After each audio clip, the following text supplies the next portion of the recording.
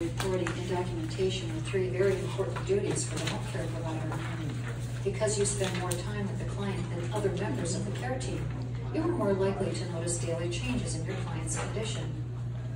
Observing and reporting these changes provides vital information that the nurse and doctor rely upon to make decisions about the client's care. It is important to develop good observation skills.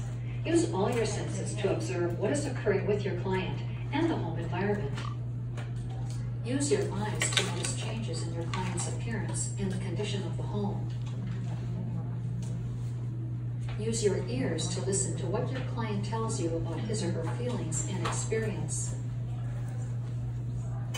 Use your sense of touch to notice changes in skin temperature, moisture, or dryness.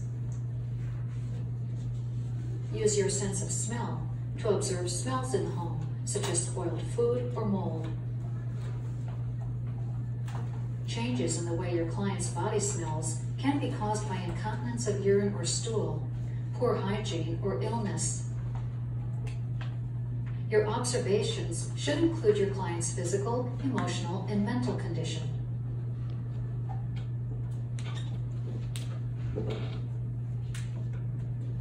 Be aware of changes in your client's skin color, sleeping habits, weight, pain levels, appetite, and speech. Be aware of rashes, discharges, swelling, or other physical changes.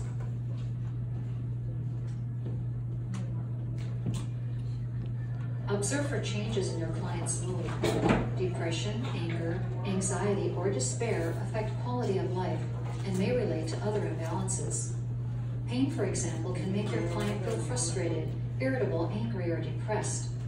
Listen to what your client says about how he or she is feeling.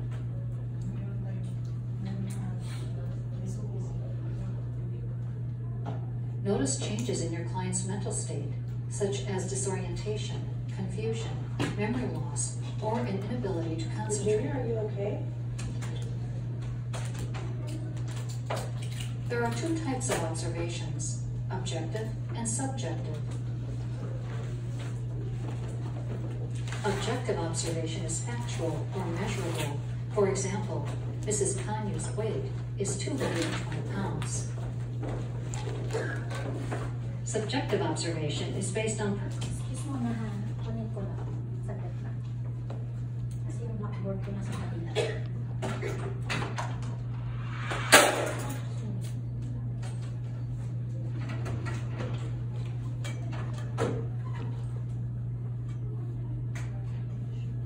personal experience, opinion, or what your client or family member tells you.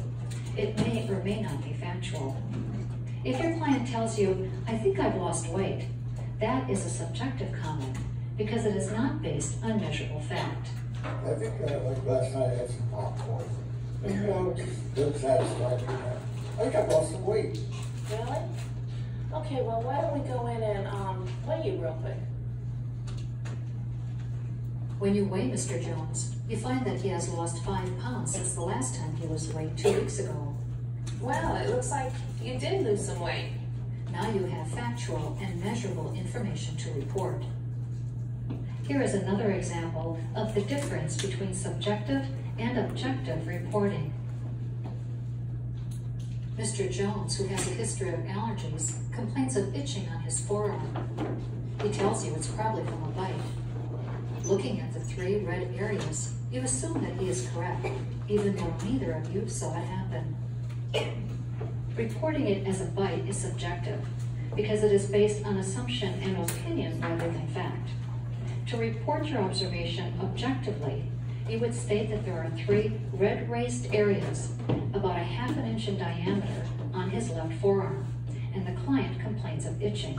I'm visiting with Mr. Jones today, and I thought I would report and let you know that I see 3 red raised areas about ½ inch of diameter on his left forearm, and I thought you would like to know that.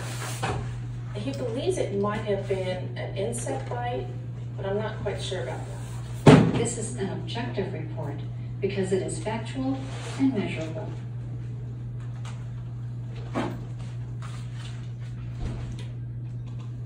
Reporting is done verbally by phone or in person. Report any changes in your client's physical, emotional, and mental condition to your supervisor.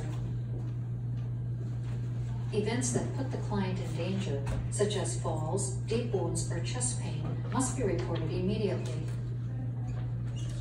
It's always better to report an observation, even if you think it's unimportant or you're not sure about it, rather than risk your client's well-being by not reporting it. Report if the client does not follow medical directions, such as refusing to take medications. Report unsafe working conditions or issues with family members. Become familiar with the signs and symptoms of abuse and report any suspicions of abuse to your supervisor.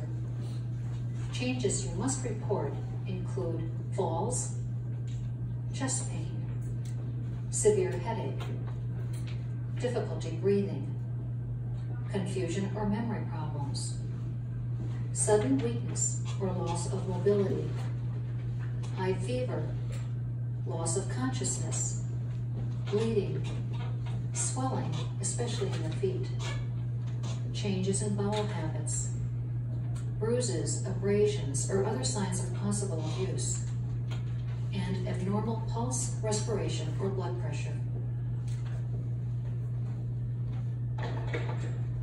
The care plan describes the client's health condition and physical limitations.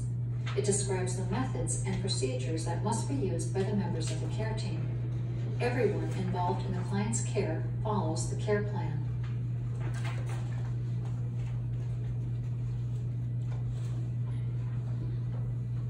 Documentation is a written record of activities you performed and important observations you have made during the client visit. Documentation is also called recording or charting, and it becomes part of the client's medical record. The medical record is a legal document, and its contents are confidential.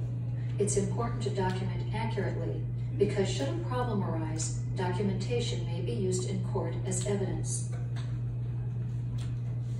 Your documentation is proof that you have followed the procedures and methods defined in the care plan.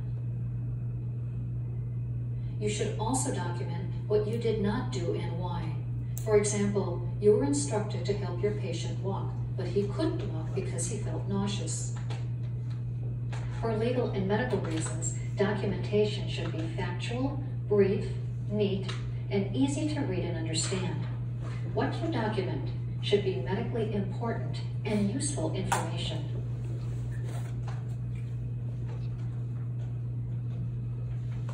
Use a black ballpoint pen. If you make a mistake, mark a single line through the word or sentence and write your initials next to that.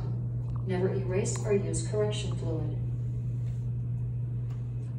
Do not leave any open spaces. Use appropriate abbreviations. Check with your agency regarding approved abbreviations. Never make up your own.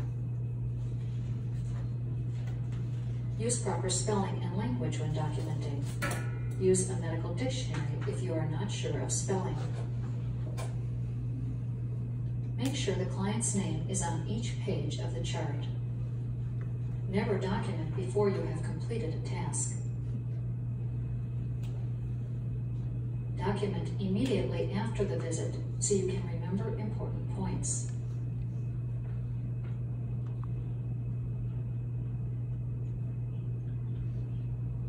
Flow sheets and check-off sheets simplify the documenting process. They are legal documents and are part of the medical record. A check-off sheet follows the care plan. The care provider records the observations and tasks completed for that day. A flow sheet graphically shows progressive changes in the client's health and gives the care team an easy way to see patterns such as weight loss or gain or changes in blood pressure. It will show a week or more of recordings by one or more staff members. To use checkoff sheets and flow sheets correctly, read the instructions carefully. Be sure that the sheet is for the correct client. Initial the right procedure on the right day and the right time. Never initial any procedure you did not do. Write your complete signature on each sheet. Usually there is a place to do so at the bottom of the page. When you use good observation, reporting, and documentation skills, the care team has the benefit of up-to-date information on your client's condition, and they can make changes to the treatment plan as needed. In this way, your clear, factual observations and recording are vital to your client's care.